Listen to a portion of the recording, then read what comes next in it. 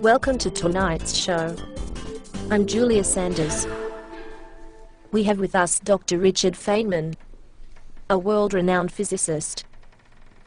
He is well known for his work in the path integral formulation of quantum mechanics, the theory of quantum electrodynamics, and the physics of the superfluidity of supercooled liquid helium. Dr. Feynman, it is a pleasure to have you here with us.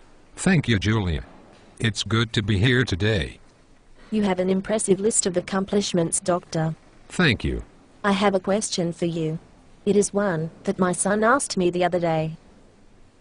I don't feel I was able to answer it properly, and was hoping you could help me. Why, certainly. It is a question to do with physics, I would hope. Absolutely. He asked me why do the same poles of two different magnets repel each other? I cannot answer that. You can't answer that. No. Dr. Feynman, you are a Nobel Prize-winning physicist. I am. So why, then? It is a valid question. It is an excellent question. Okay.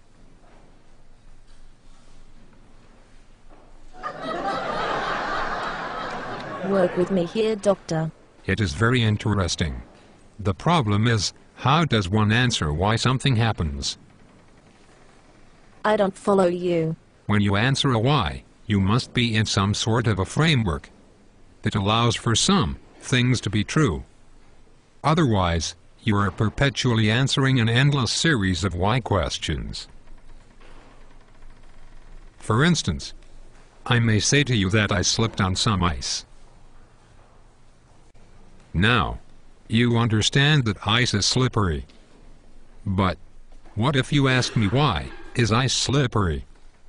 Well, I could say to you that the pressure you exert on it momentarily causes the ice to melt, so in fact, when you begin to slip, you are actually sliding on a very thin sheet of water. You may ask, why does this happen with ice and not another substance? I would then say, because ice expands when it freezes, and when you compress it, you force it back into a liquid. Other substances contract when they turn into a solid, and so, any additional pressure does not cause them to change. Why does water expand, you ask? Well, because electrical charges aligning the water molecules in a crystal lattice make them require more physical space than when they are in their free-flowing liquid state. Again, you can ask why. Why do they line up that way? Now, we are at the same question that we were at with the magnets. That is to say, because like-minded charges repel. So why do they do that? Without a framework, all I can say is that they repel. You are standing on the floor, and you don't ask whether you will fall through it. The reason you don't ask this is because you accept it to be true. Repulsion of similar charges between the molecules of your feet against those of the floor stop you from falling through it. It is that very same assumption of like charges repelling when talking about an ice crystal lattice or the two magnets. Now, you may ask, why with the magnets do I feel a force at a distance? It's the same principle at work, only that with a magnet, the electrons of the iron atoms are spinning in the same direction, so the forces are made much stronger. But at its essence, it's those very same forces that prevent you from falling through the floor.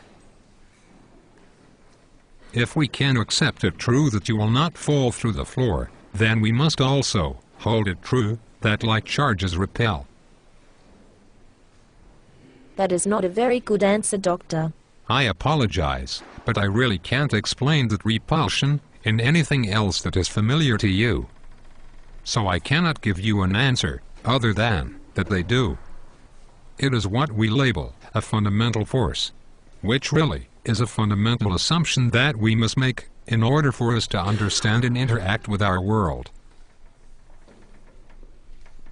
So that's it then. Yes, I'm afraid so. I am curious. What was the answer that you gave to your son?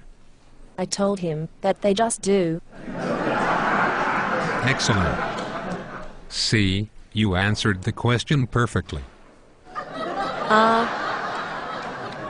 We will now take a break to hear a message from our sponsors.